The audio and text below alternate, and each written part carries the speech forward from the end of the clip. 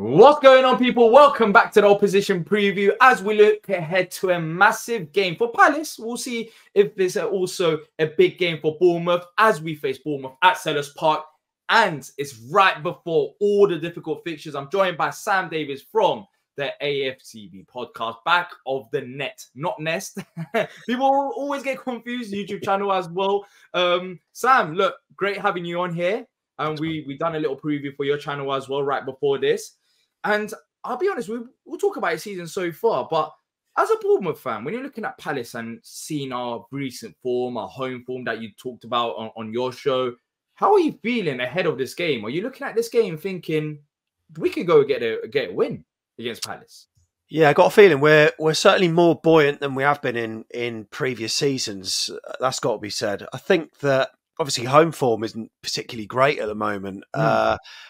Away from home, I think, you are better than you are at home. But, you won one game. That's that 3-2 against Wolves, where Wolves probably could have got something from that game. Yeah. I know you've had a couple of goalless draws and stuff against Fulham and Nottingham Forest, but you could maybe caveat that by saying some of your defeats have been against Arsenal and Spurs, but then the defeat against Everton at home, not particularly great. I don't know. We feel as though we're on an upward trajectory at the moment, and it feels like we're playing Palace at a time when they could be susceptible. So, look, we're hopeful of getting something, maybe not a win, but we'd be satisfied with a point. But maybe we could get more. I don't know.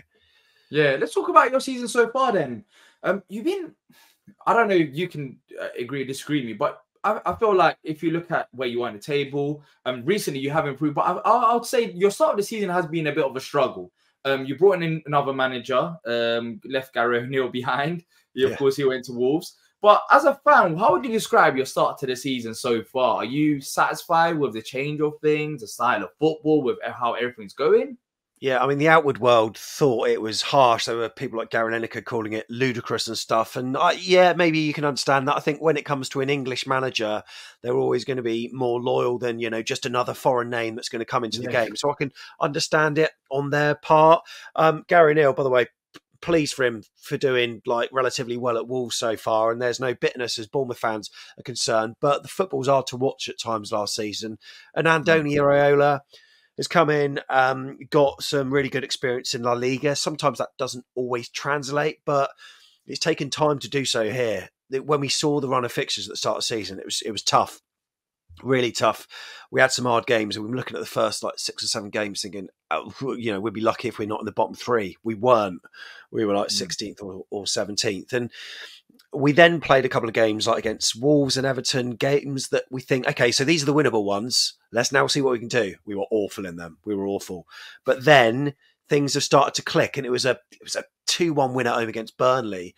And now things are starting to happen. But now in the last 4 games, 4 or 5, we've been exceptional. We are registering more shots than ever before. It's free flowing. It's attacking. There's plenty of width. There's direct running. It's what he likes to call rock and roll football. It's a bit chaotic at times, but it's exciting to watch. And as Bournemouth fans, we're actually turning up to Dean Court every week now thinking, this is good to watch. This is a spectacle. So we're actually feeling very buoyant at the moment. And now under our new manager, we're thinking, well, Gary O'Neill, with all due respect, I think he had a ceiling of where he could take us. We don't know what the ceiling could be under Iraola, and it could be higher than even we think. So, yeah, really exciting times. You know what? I think that's a very good point that you made, and I'll get your thoughts on Palace as well. But as Palace fans, I mean, there's a divide between the fan base as well, saying maybe this is all we can do as a team, and some people are saying we should be aiming more. But despite you struggling, what made me fascinated is that the fact that you still enjoyed the whole process of trying to play that exciting football. In terms of for Palace fans that haven't watched Bournemouth, what can we really expect? What is rock and roll football? It just sounds a bit chaotic, but what exactly is it? Yeah, I mean, it's mixing up between playing it out from the back, the nice tippy-tappy stuff, but then, long balls, finding the channels. You've got your high-pressing fullbacks, loads of overlapping runs. He's got a definitive style, but we like to high press. Hopefully we'll do that against you guys. But I'm really interested to know how tactically you'll set up, because we played better against the footballing sides. We out-footballed Newcastle. You could say that they were weak, but then you saw them turn over Man United and draw Paris Saint-Germain and smash Chelsea with almost the same side, Isak aside. So we did really well against them, and against Villa, we outplayed them as well. So against you guys, not too sure, but yeah, lots of overlapping, high pressing, transitioning fast, trying to capitalize on errors, but just plenty of work rate as well, and just really intense football, which means around 60 minutes you'll probably see a few substitutions being made as we need to, change it up to keep the energy flowing. But yeah, really interesting to watch, and plenty of shots on goal at the moment, which is something, I think, some stat of registering 57 shots in our last 3 or 4 games. I can't remember if it's 3 or 4, excuse me, but yeah, we're a spectacle again, and that's all Bournemouth fans really want. We were treated to some good stuff under Eddie Howe, and then when he left, it's been a hard watch since. But this is the sort of closest we've come to getting back to that way of football. Now, looking at the other side of things, Palace, not rock and roll football. If I had to pick an instrument, I don't know. It's like a flute. It's just, there's nothing special about flute. I don't know. No offense to anyone who plays a flute, but that's how I describe Palace. It's like, I mean, we've seen it before. We hear it often, and it's nothing really exciting, to be fair. We're probably going to be playing a mid or low block, trying to hit you on the counter attack.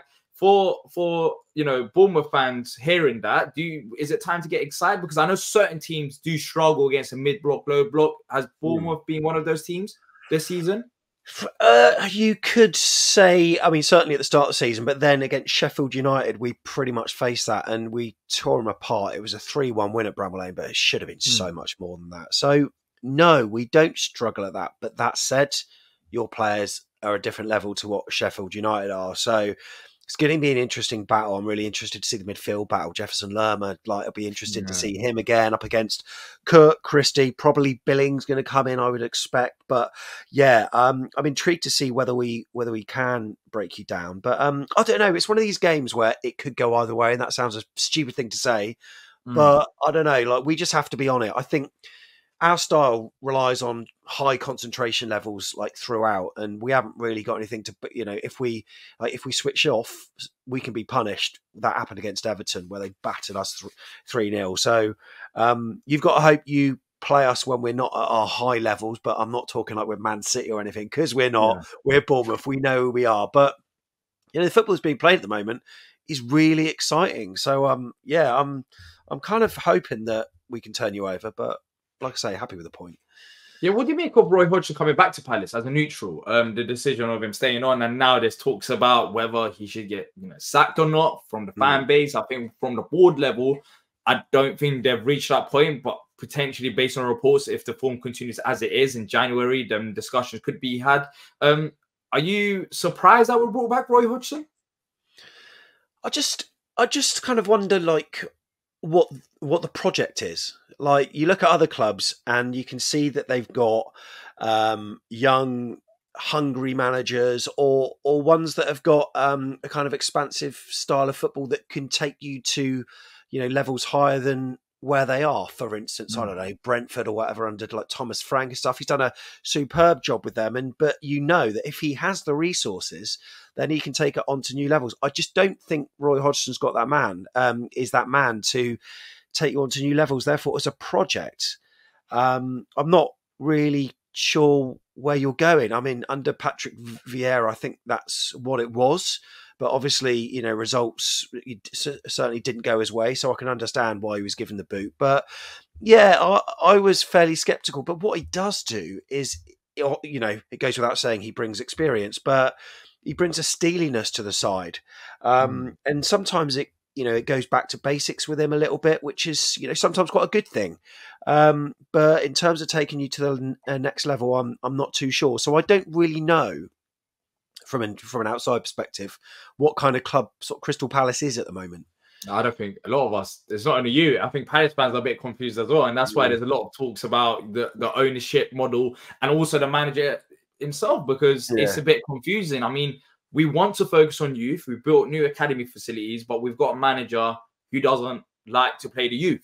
So it doesn't make sense. It's like, why would you hire a manager who doesn't like to play the youth for one season if that's what you want. So you know what? It's funny that you said that it's not clear what Palace want to do, because as Palace fans, that's what we're saying as well. I guess we want to build a new stand and be sustainable like that.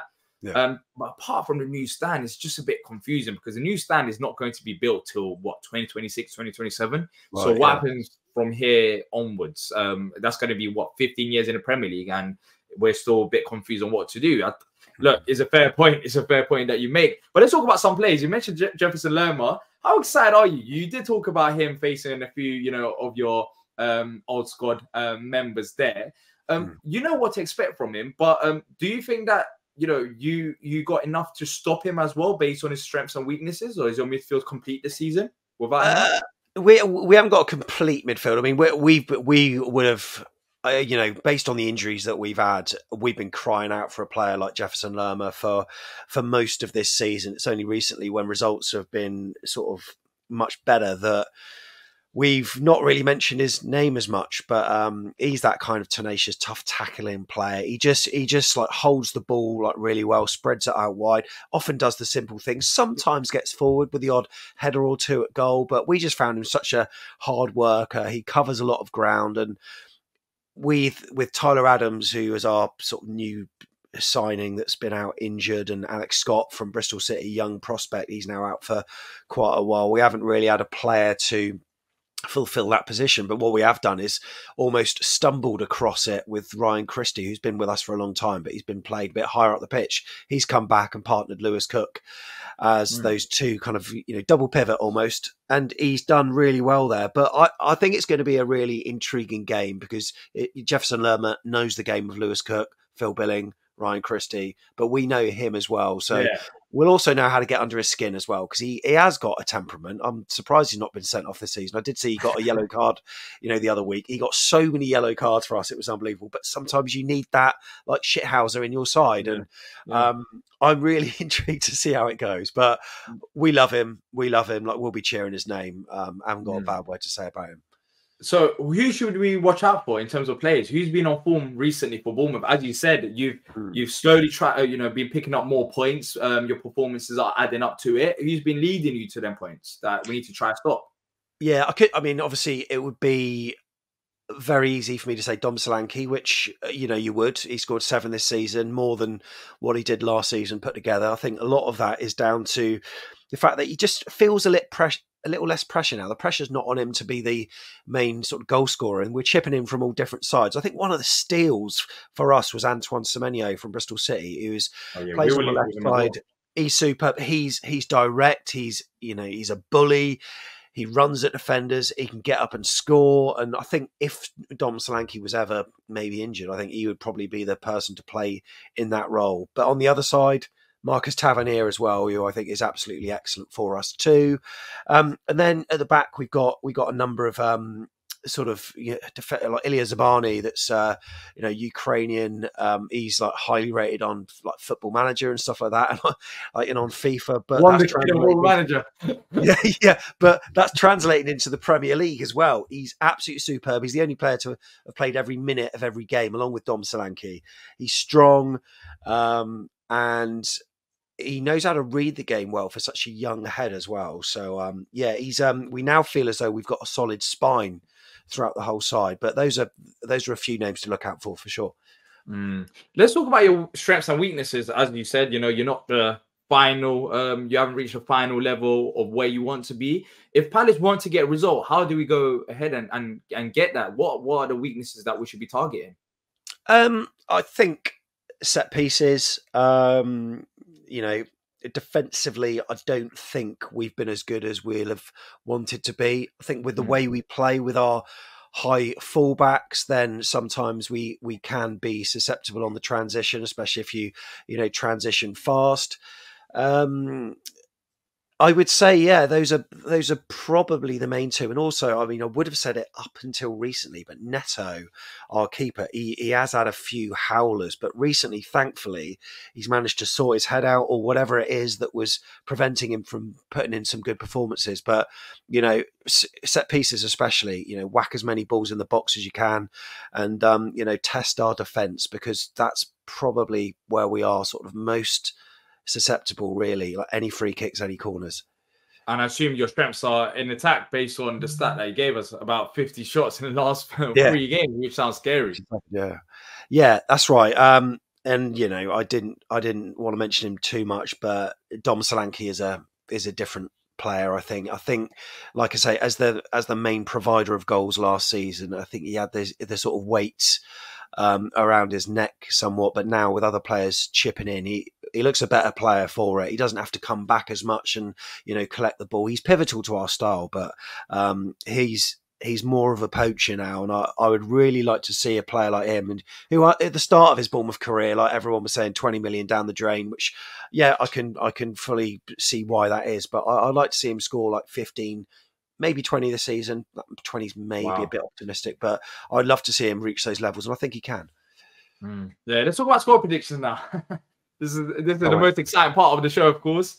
As you said, I honestly, it's so hard to call this game because I think it depends on both sides. I mean, who turns up with Palace? We've got it in us to beat Bournemouth, but I think Bournemouth have as well. It depends on how much we want it. And against West Ham, we got a positive result. It was a draw, something to build on. And in this game, it's not going to be any easier. I'm genuinely worried about this game. But for you as a Bournemouth fan, Sam, so surely you have to back your boys. Yeah, I do back them, and that's based on the good feeling that we've had recently. I mean, we obviously we capitulated to Man City, but other than that, our last 4 games have been absolutely brilliant. Our last 4 or 5. I would say that I think we could get a win. We could get a win. I've gone for 2-1 for Bournemouth for this one. That's probably with my heart more than my head. My head says a 1-1 will be absolutely fine. But like I say, it could swing either way. But obviously, I've got to go for a win. So yeah, 2-1 Bournemouth for me. Yeah, I'm going to go for 1-0. I don't know. I just haven't seen from Palace enough, especially in attack, for us to go and win. I think your strengths in terms of an attack, I think it'll be struggle to keep a clean sheet, even though finally our defense did improve against West Ham, which was a positive, even though we didn't have a clean sheet. But yeah, I think it'll be struggle. And I'll be honest, as a Palace fan, based on our form and based on the games coming up, I don't think 1-0 is enough. I wish we ideally looking to win, but I think it's going to be a struggle based on your recent form and how you've been improving gradually. But let us know what you think in the comment section down below. If you have enjoyed this, make sure to leave a like and subscribe, and make sure to check out Back of the Net. The link will be in the description down below. Thank you to Sam and every single one of his watchers, and until next time, up the Palace.